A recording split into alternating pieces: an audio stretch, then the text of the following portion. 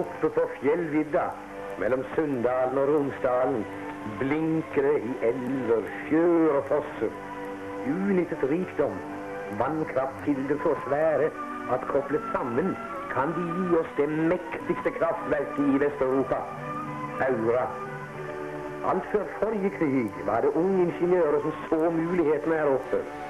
For et norsk-britisk selskap planla de hvordan de skulle temme de veldige vannmassene til å tjene menneskene.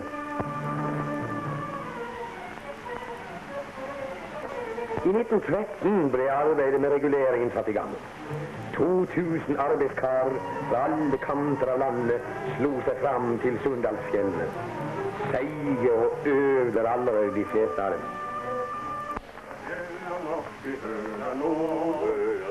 For de fjella flotte styrte seg mot jord. Sjonger jeg min rallarkrall, men feistet han ved bergets slag. Og mitt navn Pelle Karlsson Tordendrag.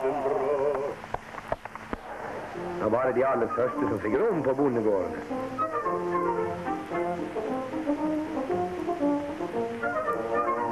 Omsider kom vi da fram der far hadde skaffet oss et kryp inn når huset vårt ble ferdig.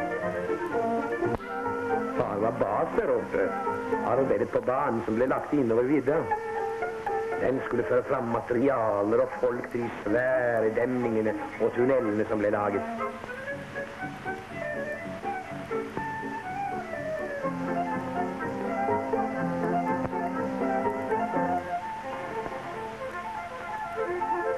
Alt som skulle til, dynamitt, skinner, sviller, ble båret fram av bærergjengen.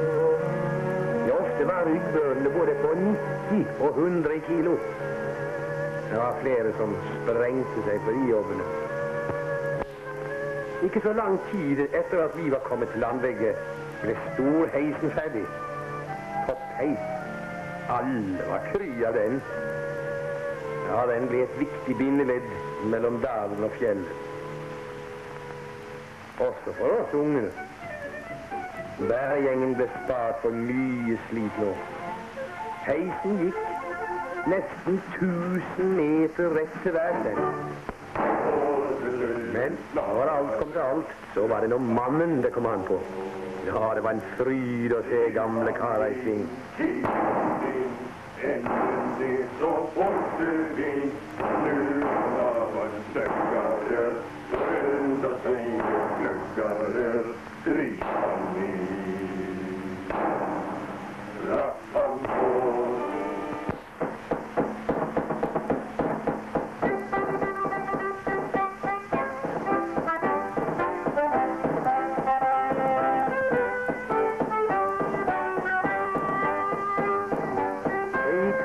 Med rasken. Vel, slitsomt var det, men resultatene muntret opp. Folka trodde på anlegget, var stolte over å være med på verdens største kraftverk. Som det første arbeiderstevnet.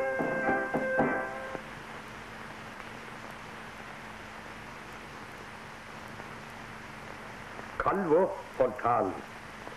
Kamerater, vi slåss i dag for 8-timersdagen. Den skal vi snart vinne. Snart skal vannkrafta avløse muskelkrafta vår. Da skal vi videre fram. Vinne 6-timersdagen, 4-timersdagen, ja, kanskje 3-timersdagen. Hør hvor det hver dag drønner i fjellene våre. Hvert skritt som går er en seier for teknikken, for framskrittet, for oss kamerater. Få dag etter var det andre skudd som ga gjenlyd i fjellene våre. Folk slapp det de hadde i hendene, kastet redskap. Hjula stanset.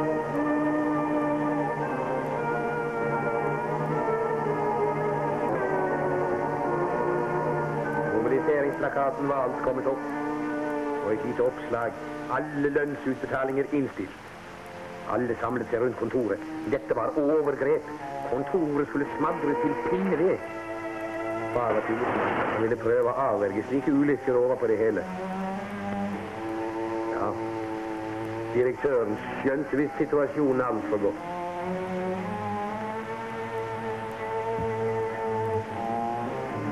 Det ringte som gal til bankene.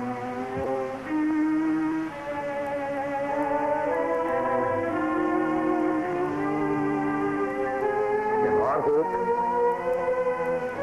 Jo, heldigvis. Det gikk i orden.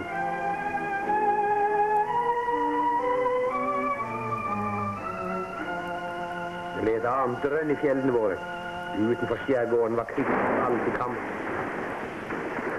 Kom vi med? Skulle vi klare å holde oss utenfor? Det var sure år som kom nå. For oss unggutter var det ikke mye å henge fingrene i. Ja, ikke for de eldre heller, for den slags skyld. Det var kamp om hver eneste jobb, selv om den bare varte en dag eller to. Ja, noen fikk reisebidrag av kommunen for å prøve seg andre plasser, men oftest kom de fort hjem igjen. Det var like ille overalt. Noen klarte å skrape sammen litt penger og kom til over til Amerika, men det var ikke mange.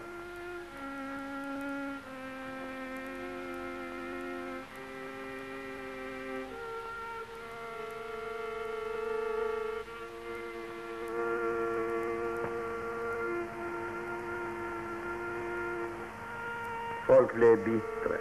Kjerringene grinete. De tålte ikke ungene sine engang. For ikke å snakke om mennene sine som bare gikk og dro seg. Åja, de visste nok alt for godt hvordan det var. Men det hjalp å skjelle litt. Følte seg liksom mer overpå da. Ja, jeg var også med på himbrenning nå da. Ble en hekta noen ganger. Ble multa så stor at vinninga gikk opp i spinninga. Nei, særlig lønnsomt var det ikke.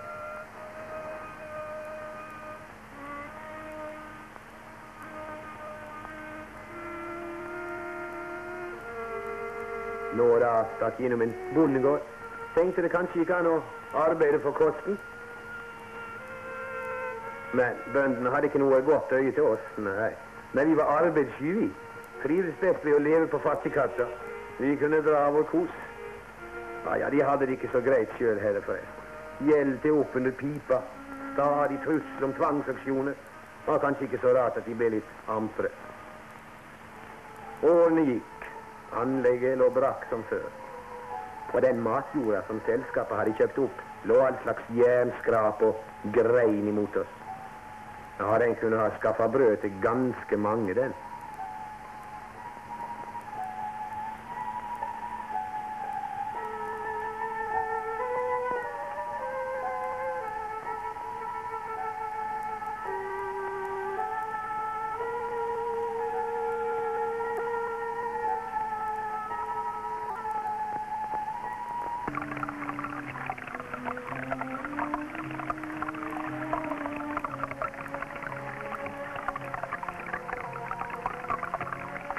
Vannet hadde svære krefter.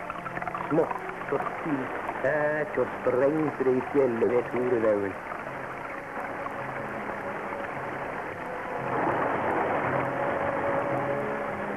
Så gikk raset. Steinmassene begravde veier og hus.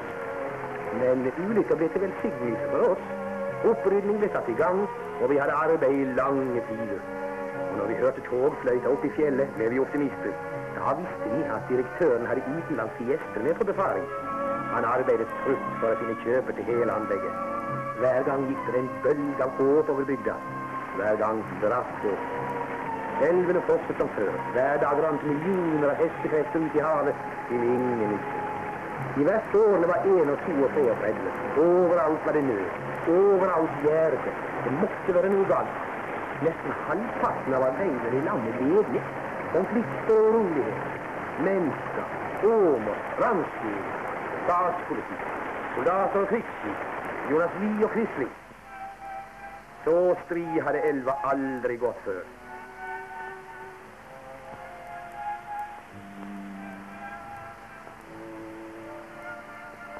Truet med å brøyte seg nytt leie, reiv med seg bruer og hus, og holdt på å ta med seg hele bebyggelsen på øra.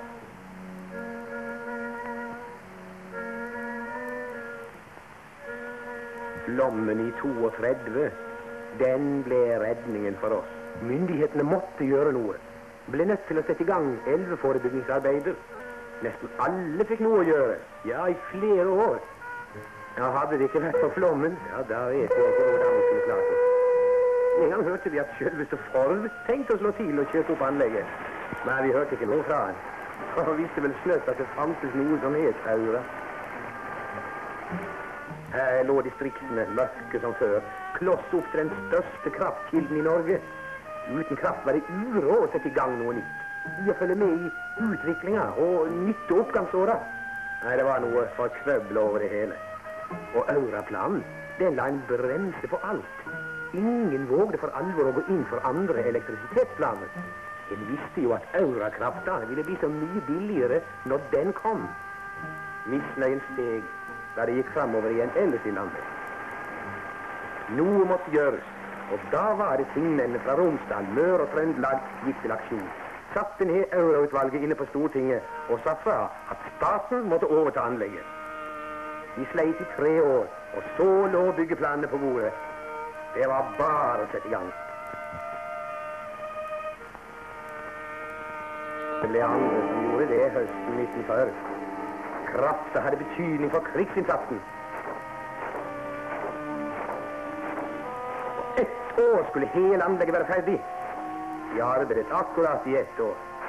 Ja, det var en stor dag for oss, da de selv skjønte at de hadde tatt seg vann over hodet og la ned arbeidet. Selv var jeg mest opptatt med privat etterkrigsplanering. Bare vi nå ikke fikk samme etterkrigstida som forrige gang.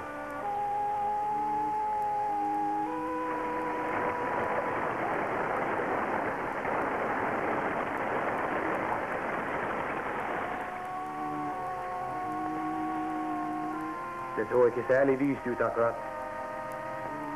Vi manglet verktøy, materialer, alt det som skulle til for å bygge opp et kraftverk.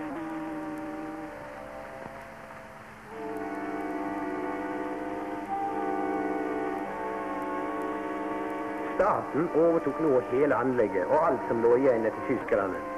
Ja, det var litt av et evighetsarbeid å sortere det. Finne ut noe vi kunne bruke. Riktig en skittjobb var det. Nei, hverdagen så ikke akkurat slik ut som vi hadde tenkt oss i frigjøringsrusen.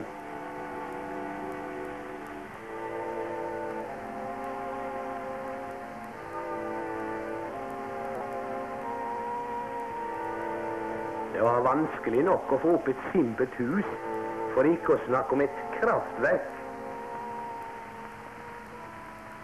Nei, var det ikke for Marshallplanen og støtten fra Amerika, hadde vi vel aldri kommet i gang.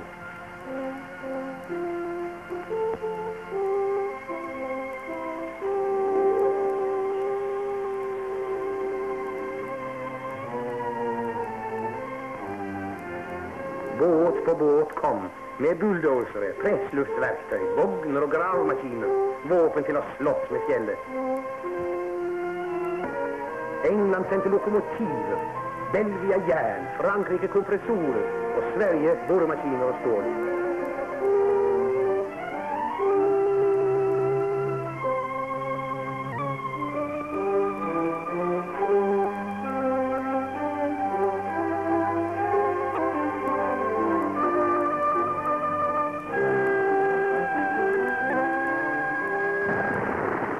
Kunne vi ta fatt. Med det nye verktøyet kunne vi slå oss gjennom fjellet mangfoldige ganger fortere enn da vi sleit med handboring. 16 kilometer gjennom hard stein.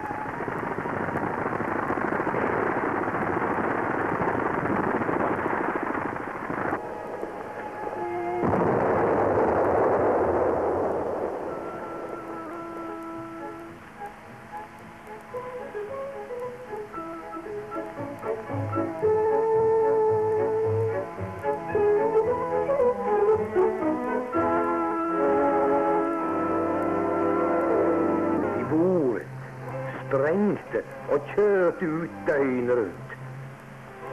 Hele Europa hadde vært fullt av skrothauger og anlegg som stod. Ja, det hadde vært nok av muligheter, nok av arbeidsnever som verket etter skikkelig redskap å gripe om, slik som hos oss. Amerikanerne forstod at de ikke kunne la Europa bli liggende i kaos, ruiner og håpløs fattigdom. I vår tid må det samkjøring til. Vi må planlegge stort, bygge stort, arbeide stort. Vi på Aura får 200 millioner europeere å arbeide for vi. Det er derfor vi kan ta på oss å samle opp og bygge ut og nytte krafta fra sjøene og elven her oppe. Alle må arbeide for alle. Det er hovedideen bak vårt fred. Om noen år må Europa stå på egne bein. Og skal det ikke bli en klynge av fattighus, da må vi samle kreftene, slik som vannet fra mange sjøer skal fosse ned gjennom tunnelen til kraftverket på Øra. Vi så fram til dagen da vi kunne montere de digre turbinhjula og gjøre hele maskineriet klar til å ta imot krafta fra fjellet.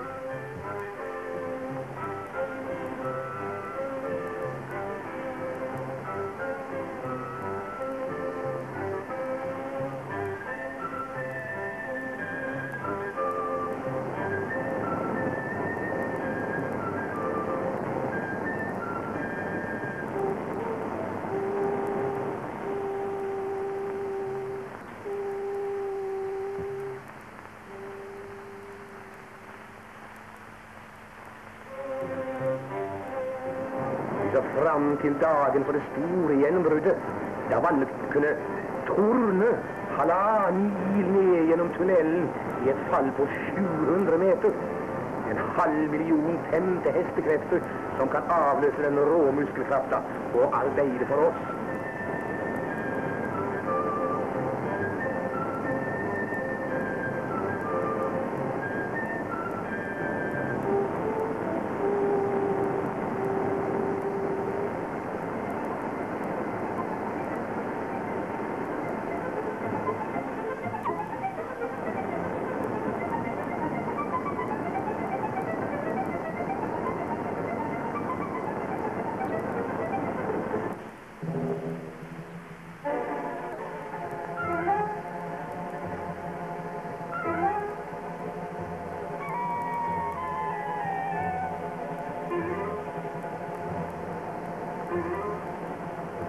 Det meste av krafta skal vi bruke til å lage aluminium.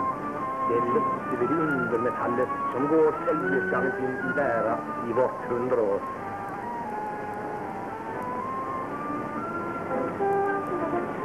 Til 1 tonn aluminium går det med 20 000 kilowattimer i strøm.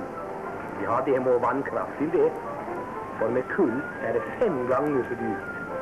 En av de viktigste oppgavene våre i det europeiske samarbeidet blir, fordi vi har billig og nok vannkraft, å levere aluminium til de andre landene.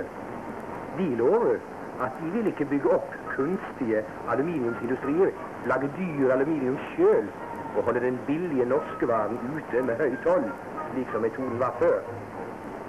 Ja, vi legger ned noen 100 millioner kroner i Aura. Vi gjør det fordi vi er trygge for at andre land vil ha aluminiumen vår. Og så får de samle seg om å lage de varene som de kan produsere best og billigst, og som vi trenger.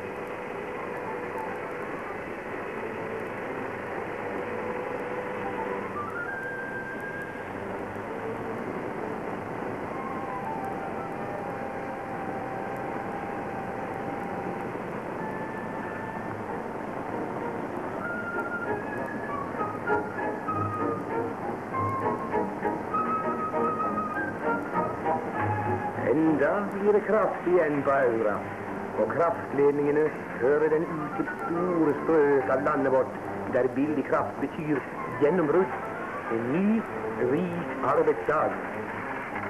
Og Aura er bare ett av de nye tiltakene for å utnytte den største rikdommen vi eier, de hvite kullene. Flere hestekrefter, det betyr at vi kan utrette mer, produsere mer av livets goder for oss selv og for andre.